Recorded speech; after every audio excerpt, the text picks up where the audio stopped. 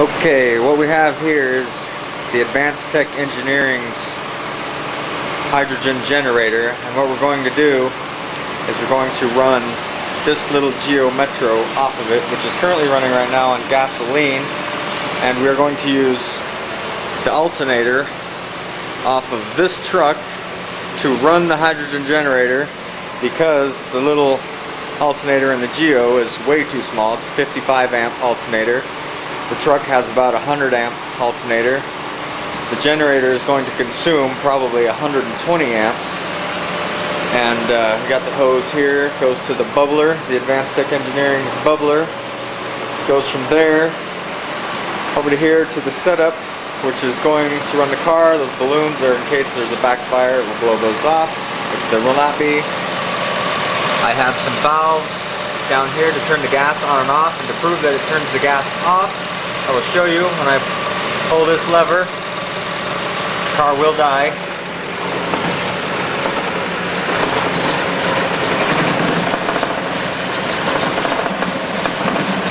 Sooner or later. And there it is, it's dead. It is no longer running. Turn it back on. Start it.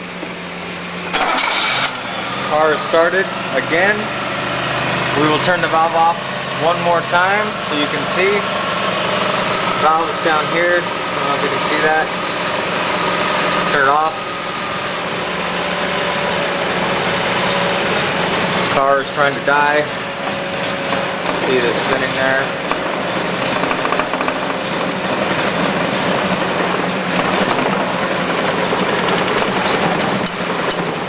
And it's dead. Okay, so what we're going to do is start the car again. We're going to run it off hydrogen. This switch here will switch on the hydrogen, and this will switch off the gas. And I have a pressure gauge here which has a valve on it. I will turn on.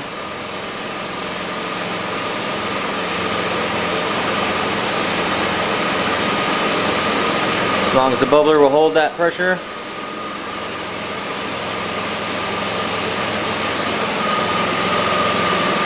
And then we are going to run the car, turn on the switch for the hydrogen. There's the amp meter there. It is showing 20 amps. That's one electrode. I only have one of these per electrode, and there are 5 of them. So you have to multiply that by 5. I will come over here and turn the switch. Gasoline off. Actually, I'm going to turn the hydrogen on first. Then the gasoline off. It's in the off position. And now the car is running on hydrogen.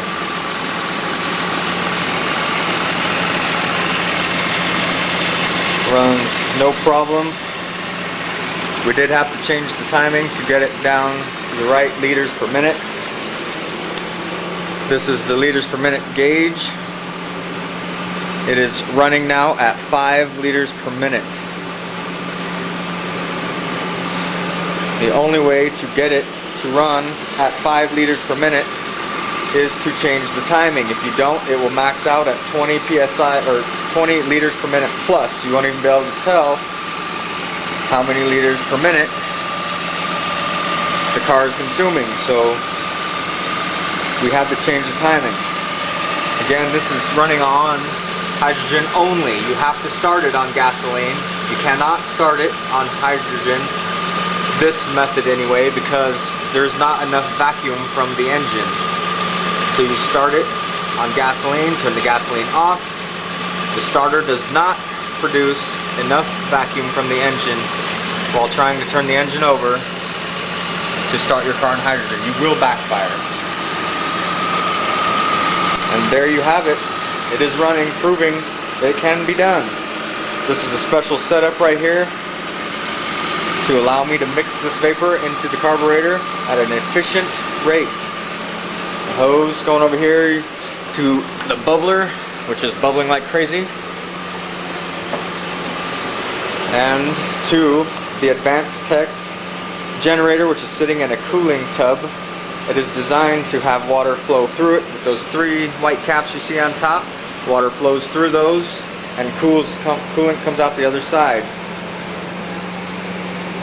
And that is how we're going to cool it when it is inside the car. Again, this is Advanced Tech Engineering, and that's the generator running the Geo Metro.